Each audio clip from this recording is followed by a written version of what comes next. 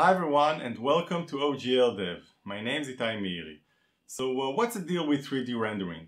Well, in a nutshell, we have some sort of 3D model or a mesh. For example, this dragon here, a nice little toy that my parents bought for my son.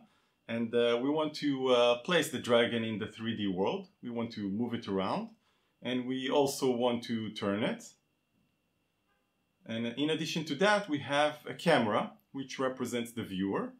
And we also want to move the camera and change its angle. We call this changing the camera's orientation. And remember that the 3D model is composed of a set of vertices that describe its exterior. So we want to project the vertices on the camera window so that if we move the dragon closer to the camera, it would appear to be bigger. If we move it further away, it will appear to be smaller. And the dragon may also be behind the camera, in which case we expect not to be able to see it at all. So all this means in technical terms is that we need to perform a set of 3D transformations on both the object and the camera. And these 3D transformations are the topic of this episode as well as a few others. So let's get started. Let's start talking about coordinate systems. I assume that you are familiar with what is called the Cartesian coordinate system. Most people have probably learned this at school at some point. Let's take a look at the image from the Wikipedia page of the system. We'll start with the 2D system. The point where the x and y axis meet is called the origin and is located at coordinate 0, 0. The x values increase as we move to the right. All the x values here are positive. They decrease as we move to the left, and here they are all negative. Same with the y-axis, increasing and positive as we go up, decreasing and negative as we go down. Every point in that 2D space has a coordinate with the x and y components. For example, 2 on the x-axis and 3 on the y-axis, -3 on the x-axis and 1 on the y-axis, and etc. Now let's switch to the 3D system. That's the system we are most interested in. We still have the x and y here, but we've added z as a third dimension to provide the depth. Some people may be more familiar with z going into and out of the screen, kind of where the x-axis is located here, but it doesn't really matter. As long as each axis is perpendicular to the other two, we are fine. Actually, this is useful for us because this is exactly how the coordinate system works in Blender, so it's an excellent opportunity to jump into Blender. I've used Blender a while back, but if you haven't seen that video or you're not familiar with Blender, let me just say that Blender is a modeling tool. It enables us to create 3D models of practically every object that you can imagine. These models are also called meshes. A mesh is defined by a set of vertices, and the vertices are connected together to form triangles. In most cases, these triangles represent the exterior of the object. All the movements that we can see in a 3D game can be divided into two categories: object movements and camera movements. Let's see an example of an object moving. We can move the box around, and we can also make it move only on the x-axis, which is red here, or the y-axis, which is green, or the z-axis, which is blue. The other category is camera movement. For example, I can fly the camera around as if it was a flight simulator. For now, let's focus on the first category, object movements. This category is further divided into three classes of movements. The movement of the box that we just saw is called translation. We are translating the position of the box along one or more of the x, y, and z axis. Naturally, if we just translate a subset of the box vertices, we will completely deform the original model. Here's an example. Let's translate this vertex. This is no longer a box. In order to move the model around intact, we have to apply the same translation to the position of all model vertices. Think about how the vertex shader can help us here. The second movement class is called rotation. Here, we are rotating the vertices around an arbitrary point which can be inside the object, in which case the model will appear to be spinning around itself, or around some external point. Again, we have to apply the same rotation to all the model vertices in order to maintain its integrity. The third and last movement class is called scaling. This causes the object to appear to be growing or shrinking. You may argue that this is not exactly a movement because the object actually stays in the same location, but since the vertices are moving, we still consider this a movement class. Handling all the transformations that are involved in getting a 2D image to appear 3D is quite complex, so we will tackle this step by step. We will learn one transformation at a time, and you will eventually see how everything is combined together to achieve the end result. In this video, we are going to focus on translation. At first glance, it seems quite straightforward. We can specify the translation along the x, y, and z axis in a 3D vector and provide it to the vertex shader. The vertex shader will perform a component-wise addition of the position vector and that translation vector. Since the vertex shader is executed once per vertex of the mesh, the final result will be a translation of the entire mesh. There is nothing really wrong with this approach except that we usually don't work like this. As we shall see, all the transformations that we need to do to get from a 3D scene down to a 2D window are represented using several matrices. Each matrix is responsible for a single step in the process. Matrices can be multiplied together in order to combine all the transformations into a single matrix, so we have an incentive to represent the translation as a matrix. But before we do that, let's do a quick recap of matrix vector multiplication. If you're already familiar with this topic, you can skip ahead using the timecodes in the video description. The core operation in a matrix vector multiplication is the dot product. So first, let's see how to do that. The dot product is an operation between two vectors of equal length. If the two vectors have different number of components, the operation is considered undefined. Here's an example with two 3D vectors. The notation for the dot product is a dot, which we can see here, and for the calculation we simply multiply each component with its counterpart in the other vector, and we add up the results of all these small multiplications. So the dot product takes two vectors as input and outputs a single scalar value. The dot product has many usages, so in addition to matrix multiplication, it can also be used to find the angle between two vectors.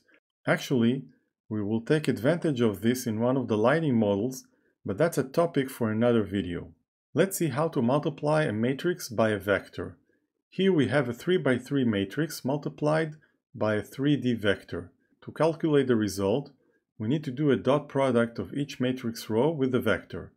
So the first element of the resulting vector is obtained by a dot product of the first row in the matrix and the vector. The second element is obtained by a dot product of the second row and the vector, and the third element by a dot product of the third row and the vector. So we multiply the matrix with the vector and the result is a vector of the same length. I hope I convinced you earlier that it will be a good thing if we could represent translation using matrix vector multiplication. The problem is that we cannot find a 3x3 matrix that will perform any arbitrary translation of a 3D vector. Try to understand why yourself based on what we just learned on how to multiply a matrix by a vector. Luckily, there is a simple solution. We can add a fourth component to the position vector and put the value of 1 there. We'll construct the translation matrix as we see here, with the translation vector on the fourth column, all 1s in the diagonal, and 0s in the remaining cells. If you perform a dot product of every row by the position vector, you will get the translation of the corresponding component by the last value in that row. Here's an example of the first row. We multiply 1 by x, so we get an x. Y and z are gone because we multiply them by 0, and we add 1 multiplied by v1, so the final result is x plus v1. So that's how we are going to construct translation matrices. By the way, that's the reason why the system variable GL position is a 4D vector and not 3D. The OpenGL spec was designed under the assumption that we will need this component for these kinds of calculations. This component is usually called W, and the XYZ position vector plus W is called homogeneous coordinates. Now that we understand the theory, Let's put it in practice in the code. We will start with the way the translation matrix is being constructed. In the render callback, I defined a 4D matrix by the name translation. This class is defined in OGLDEV_math_3D.h, same as the vector that we are already familiar with. Let's take a look. This is a very simple class, and the only member is a 2D floating point array with 4 rows and 4 columns. There are a few constructors here, but the one that interests us is the one that takes 16 values and uses them to initialize the 2D array in the same order that they are provided. I used 4 rows and 4 columns here to make the code clearer, but remember that in memory this is simply a buffer of 16 consecutive floating points. Back in the render callback, we can see that we call the constructor in the same way that we saw in the translation matrix diagram. We have a diagonal of 1s, and the last column contains the translation vector. I used scale times 2 for the x and scale for the y. This should make the triangle move faster on the x dimension than on the y dimension. We leave z as 0 for now because we still don't have 3D here. The w component is set to 1 as we said we always should. The call to GL uniform matrix 4FV loads this matrix into the shader. I replaced G-scale location with G-translation location, but this is just a name change. This variable represents the index that synchronizes this C++ matrix with the one in the shader. The second parameter is the number of matrices that we plan to send down to the shader. When you're using many matrices, you have the option to save some API calls by loading them all in a single call. We have a single matrix, so we use one. The third parameter tells OpenGL whether the matrix is row major or column major. We can see the difference between the two modes in this Wikipedia image. When the matrix is row major, it means we are supplying its values first along its rows, and when a row is complete, we move to the next one. In column major, we go first down along the column, and then continue to the right to the next column. In both cases, we start with the top left-hand corner. If this parameter is false, it means column major, and if it is true, it means row major. Since our matrix is row major, we put true here. If you're not sure, simply review the constructor again. The last parameter to this function is the address of the array. Since the function name has matrix 4F inside it, the driver knows it must load 4 times 4 consecutive floating point elements from this address. That's it for the application code. Now let's see the changes in the Vertex shader. In the previous tutorial, we used the floating point uniform variable here, and now the type is mat4. This is an internal GLSL type that represents a 4x4 floating point matrix. It is very handy and we will use it often. The value in the translation matrix from the application code ends up here. In the main function, we calculate GL position by multiplying the matrix by the vector. It is critical to do this in this order with the matrix on the left-hand side because in matrix vector or matrix-matrix multiplication, we do a dot product between a row on the left and a column on the right. We could have placed the vector on the left, but this would have required us to put the translation vector on the bottom row of the matrix rather than on the rightmost column. It doesn't really matter as long as you are consistent with how you structure your matrices. Another thing we need to notice here is how we expand our vec3 position vector into a vec4. In the previous tutorial, we used the vec4 constructor that takes 4 parameters. The first 3 came from the position, the last one was always the value of 1. Here we use a different kind of constructor which takes in the entire vector as the first parameter and the 1 as the second. Also note that the matrix vector multiplication operator is internal to GLSL, so we can simply use it. Now it's time to build and run.